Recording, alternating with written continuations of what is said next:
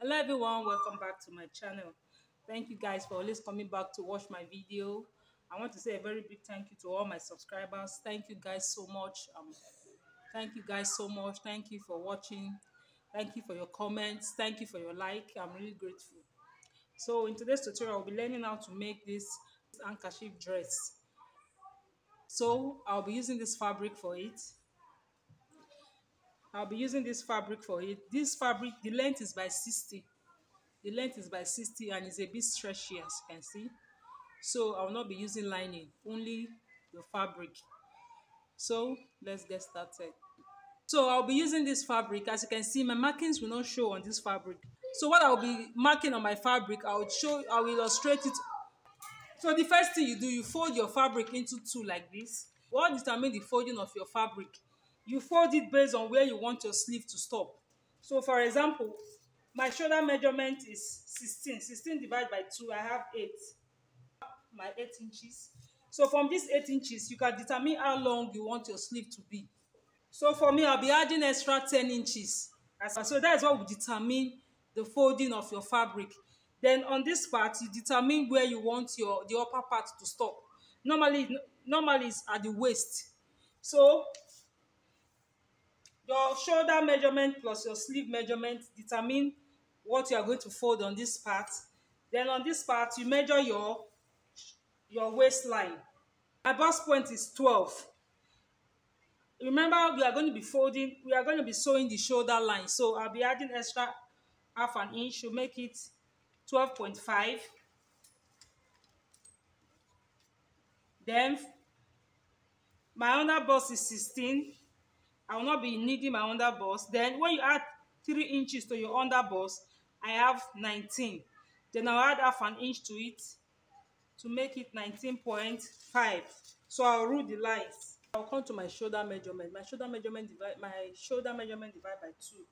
is 8. So I'll just mark out the 8 inches here.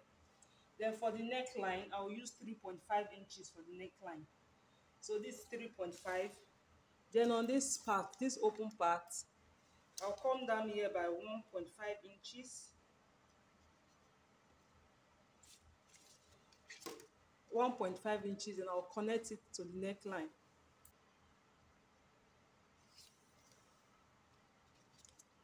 So now I'll be placing the bust and the waist measurement. My bust measurement is 45. When you divide it by 2, I have 11.25. This is it. Then I'll be adding extra 2 inches. One inch for ease and 1 inch for the sewing. So this is 2 inches. I'll do the same thing for the waist. I'll do the same thing for the waistline. Then I'll be adding extra 2 inches to it. So this is it. Then on this part, you place your bicep measurement. That means your round sleeve measurement. You have to consider this when cutting a kimono, because if you don't calculate it very well, when after sewing, discover that this part will be very tight. So on this part, you place your round sleeve measurement. My round sleeve measurement is 16. If I divide it by 2, I have 8. So remember, we sew out from here, and we are still going to join from this part. So I'll be adding extra. So I'll just mark out 10.5. So I'll mark out 10.5, as you can see. So the next thing I'll do is just to connect. I'll connect the waist to the bust. So from the bust line, you can measure down 1 or 2 inches. We are just using this to curve it out. So I'll just curve it like this.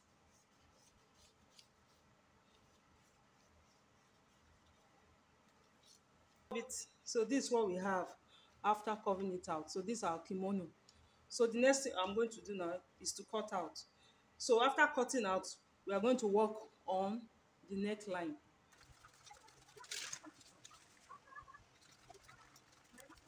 So after cutting out, this is what we have. So I'll open it up to cut out the neckline. I'll mark out my 8 inches. This 8 inches is the shoulder measurement from the middle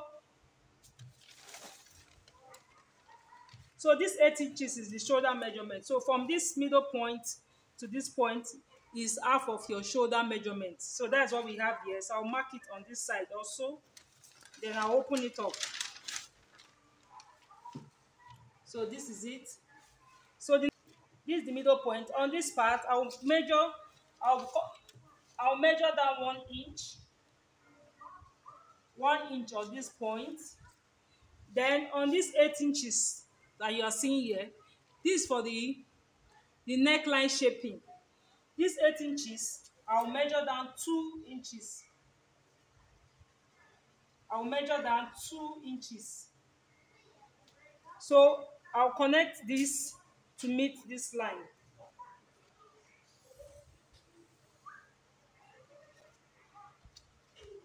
If you look at the style very well, you notice that the neckline stopped at the sleeve. So from here to here is my sleeve. So I'll just measure down 3 inches. So this is 3 inches. Then I'll connect this line to the 3 inches like this. So this is what we have for the neckline. So I'll be cutting it out like this.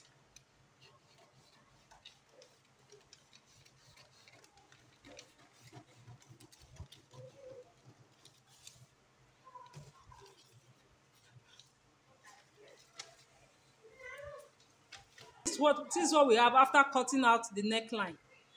So I'll place it on my fabric.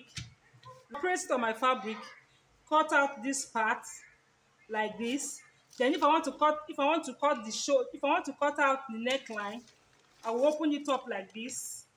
Then I'll cut out the neckline. So basically, this is what I'll be using to cut out the upper part of the dress. So now we are going to be cutting out the lower part of the dress. I'll be illustrating how to cut the lower part of the dress. So the first thing you do, you fold your fabric into two like this. Then you fold it into 4 like this. So after folding your flail, you fold your fabric like this into 4, as if you're cutting a flail. So this is it. So the next thing you're going to determine is the length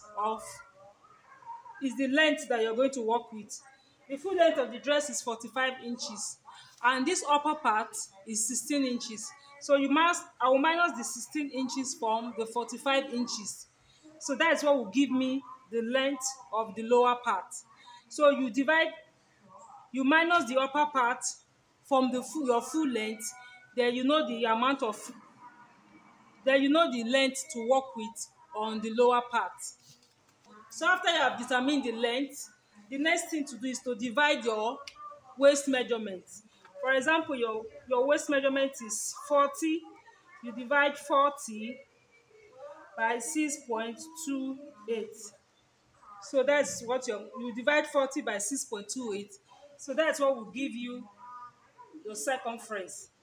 So if you divide it, maybe after dividing it, you have 2.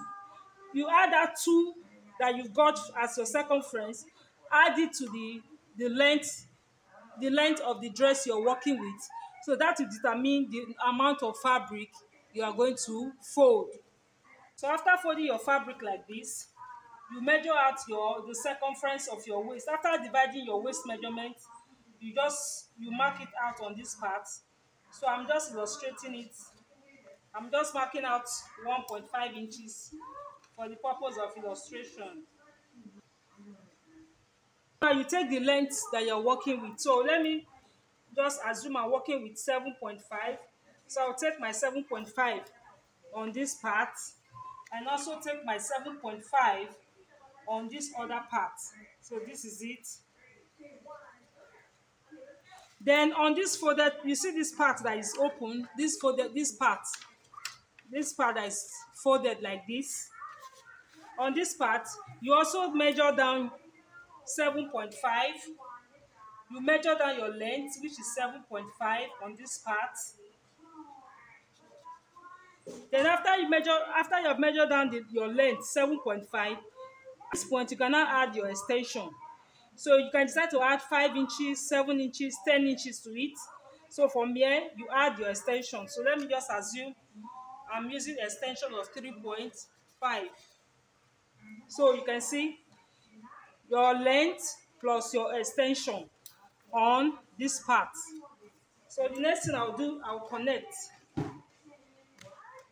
this line. I'll connect it to meet the other line. I'll connect it like this to meet this line. Then this my length that I have here, I also connect it to meet this line.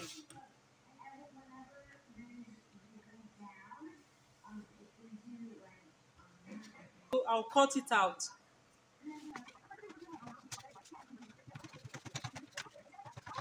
This is how it will look like after cutting out. Then you can open this part for the zip. This you can use any part for your zip. You can decide to use this part, any part. So we open this part for the zip. So if you are cutting out, if you know if you are attaching zipper to the dress, so while you're calculating your waist circumference, also add your zipper measurement to it. Then calculate everything at once. So this is the zip. So this is the side for the zip. As you can see. So this is how it will look like. So this is the side for the zip. So this is exactly what I'll be cutting out on my fabric. So this is me measuring out exactly what I did on the pattern paper. So I'm measuring out the waist circumference. That's what you see me do. Then after that, I'll measure out my length, the length of the skirt. I'll measure out the length of the skirt plus my allowance. So that's what I'm measuring on this part. Then I'll do the same thing on the other side. I'll do the same thing on the other side. So for the extension, I added 10 inches for mine because I wanted it to be long. I wanted it to get to my ankle. So for the extension, I added extra 10 inches for the extension. So on this part that I'm pointing, since that is my full length, and as you can see, it's short. So the only thing I can do is to is either I join it with other fabric, or I decide to combine it with lace. I can decide to add lace fabric on that part just to extend it, or fringe, anything at all. But I think I'm fine with this.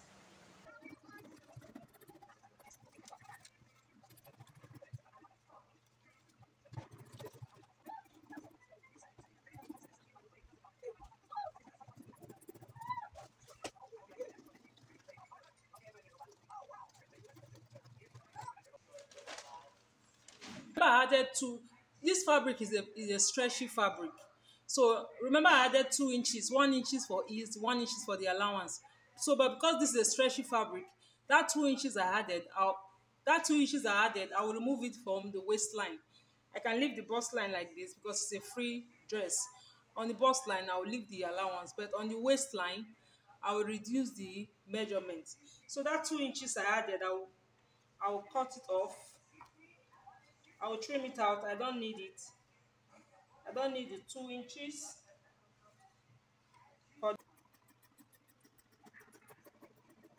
so this is what I have after cutting out. So I'll cut exactly what I have here for the back. If you want to cut the back pattern of this top, you place the front facing front. That means the front of this dress will be facing the front of the back. You place it like this, then cut it out. That's the only way to be equal when you want to sew.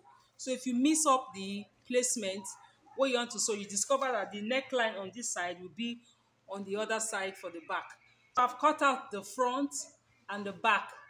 So now that we are done cutting, the next thing to do now is to sew. I'll join the shoulder to shoulder, then we'll join the sides. Both sides like this, we'll join this together. So as you can see, I'm not using lining, so I'll be using the same fabric to pipe the neckline. So that's what we're going to be doing now. Then after this, we'll attach it to the handkerchief flay. I'm done sewing. As you can see, I've joined the side and also the shoulder. So the next thing I'll be doing, I'll be attaching it to the handkerchief flay. As you can see, I didn't cut any part open because I'm not using a zipper for this dress. So you can see I didn't cut any part open because I'm not using a zipper for the dress. And you can see I cut two of the flay. This is optional. So I cut two because the fabric is very light. So I want it to have a little weight. So I cut two handkerchief flay. This is the first one. And this is the second one. I'll place it together like this. Then I'll attach it to the upper part, as you can see. So while attaching it, if there's any excess along the waistline, I will just split it. Then attach it to this part like this. Then after that I'll hem the bottom of the skirt. As you can see, I'll fold it like this, then hem it round. So I'm done attaching the upper part and the lower part together. The sleeve part, I want to add a band. This is a 2 inches band. I'll be sewing it on the sleeve. So because this is my exact sleeve length where I want the sleeve to stop, I will have to mark out 1 inch away from the sleeve. I'll cut out 1 inch away from the sleeve, then replace it with my band. So that,